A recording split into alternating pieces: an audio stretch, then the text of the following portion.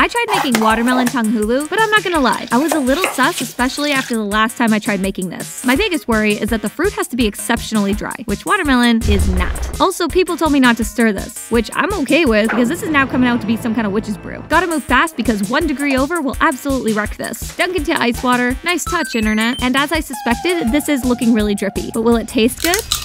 This is the best Tanghulu I've made so far, but definitely needs to serve immediately.